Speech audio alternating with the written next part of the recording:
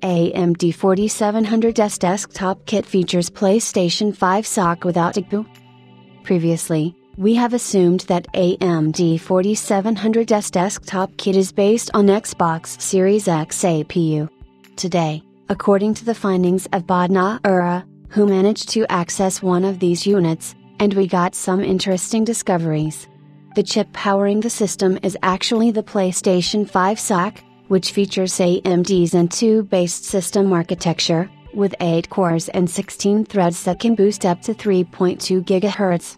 The board that was tested features SK Hynix GDDR6 memory running at 14 Gbps, placed on the backside of the board.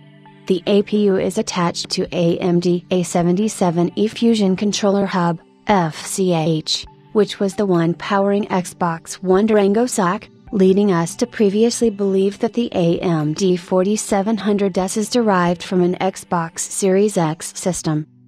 The graphics of this APU are disabled, however, it was the same variant of RDNA 2 GPU used by the PlayStation 5.